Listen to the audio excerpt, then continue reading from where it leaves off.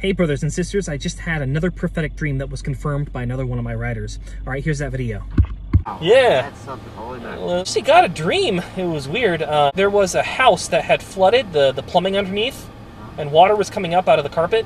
And then I was able to look underneath, and there was like rats, a porcupine, and then a hamster. And I took up the hamster and brought it up, and there's a whole bunch of boxes that were wet, like moving boxes. Kind of reminded me of that dream after you walked out with that box. No kidding. So I don't know if it has anything to do with you, but... Well, you know it could.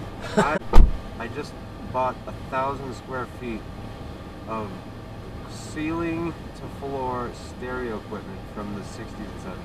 This guy just needed to sell it all. He'd been hoarding electronics since then. So I had box after box like sitting in these back houses for 15 years. All of the ones on the bottom were separate. Yeah, there it is. All right, brother. All right, you take it easy. Go and pop the trunk for you. All right, amen, God bless, and take care.